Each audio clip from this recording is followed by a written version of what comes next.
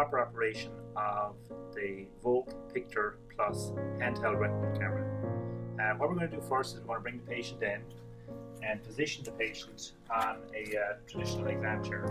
What we find to be very helpful is to ensure the headrest be positioned against the patient's head so that the movement, patient's head movement is limited.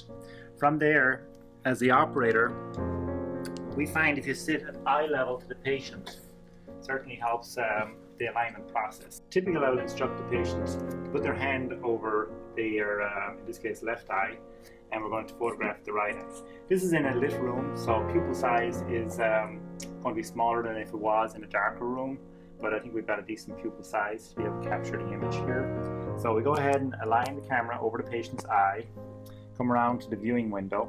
What we want to do is center the pupil in the viewing window and then push forward. It may feel like you're pushing excessively hard on the patient, but you're really not, and it's not uncomfortable for the patient.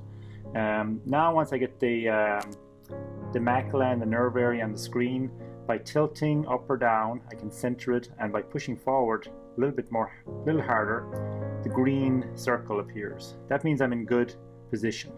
So I realign, push a little harder, then I hold down this button in front right here. This button here is going to be the capture button. By holding it down to the first click, it focuses, and then the second click captures the image. After capture, it immediately asks me, did I capture the right or left eye? In this case, we captured the right eye, so I'm going to select right eye.